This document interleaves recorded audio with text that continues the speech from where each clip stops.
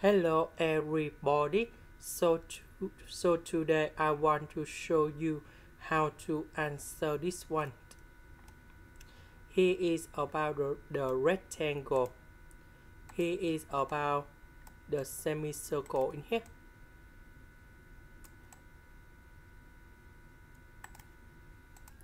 So that should be like this.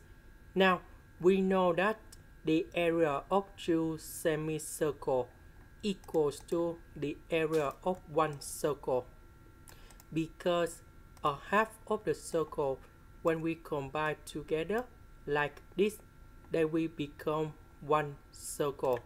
Now we know that this is about the diameter in here. We need to divide by number 2. We can find the radius of the circle. And now the area of this one, that is about the length multiplied by the width of the rectangle. So we have 99 multiplied by 75 plus the area of one circle.